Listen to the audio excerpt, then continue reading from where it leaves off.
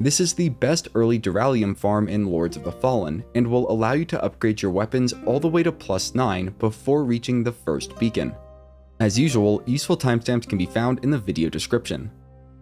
To start, go to the Forsaken Fen Vestige.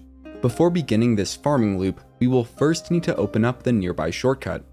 To do that, head into the fen following the torches.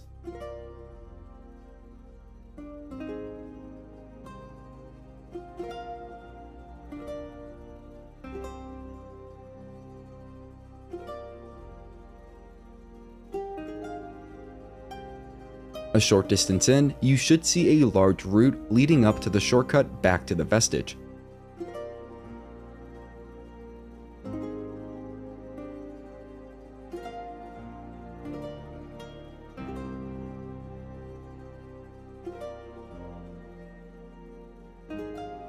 Once that's done, we can start on the actual farming route.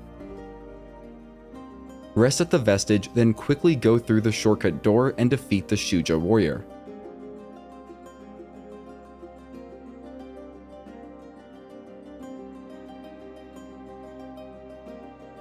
Next, shift to the umbral and climb up the ladder that appears nearby. Down this path, there is one Shuja that must be defeated and another two that are optional. These enemies have a chance of dropping small Deralium fragments, which can be used to upgrade weapons to +2 at the blacksmith. If you don't have the blacksmith unlocked, I have a separate guide showing how to do that, which I will link near the bottom of this video's description. Getting back on topic, use the umbral exit point, then break through the wooden debris to get at one of two holy bulwark enemies that are along this farming route.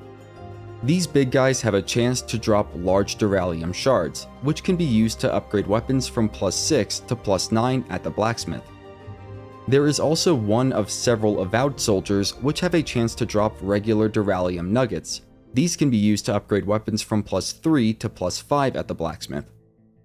Between these three enemy types, the Shuja, Avowed, and Holy Bulwarks, you can farm the 3 different types of Deralium needed to get a weapon from base level all the way to +9. Ahead, there is a broken bridge. To cross it, get near the edge and block or avoid the 2 shots from the archer on the other side.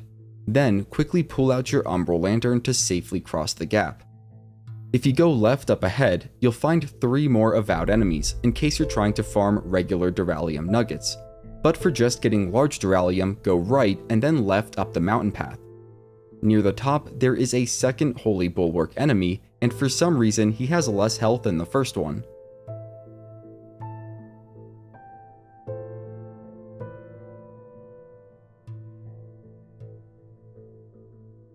All that's left is to go the rest of the way up the path, defeat one more Avowed enemy, then head to the nearest vestige, which is the Lookout Vestige.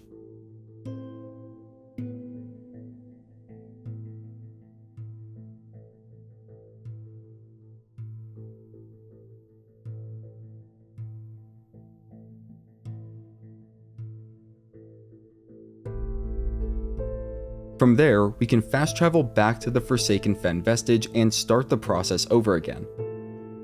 Now, none of the enemies along this farming route are guaranteed to drop Deralium, and it took me about 2 hours of farming to get my own weapon of choice to +9. That being said, there are other benefits to farming this route. The amount of XP or Vigor you get is pretty good, and I got from around level 60 all the way to level 72 at the same time that I was getting the Deralium. In addition, the enemies can drop several different armor sets, weapons, and useful consumables, such as Briostone pears, ammunition pouches, blood cures, and minor holy salts. Also, it's a pretty enjoyable farming route. There is no backtracking, and it provides enough variation in gameplay to hone your skills and keep from getting bored. Finally, I want to acknowledge that this route, and specifically those Holy Bulwark enemies, can be pretty daunting to tackle, especially if you are low level and don't have upgraded weapons. That being said, their attack patterns are fairly simple and easy to counter once you've fought them a few times, and they will get easier as you level up your character and your weapons. If you have any questions, you can reach out to me in the comments where I'll do my best to help. If you want to see more great guides, you can head over to my channel, and if you're new, consider subscribing. You're helping me feed my cat. Her name's Marshmallow. Have a great day. If you're here today, have a great Saturday. And as always, thanks for watching.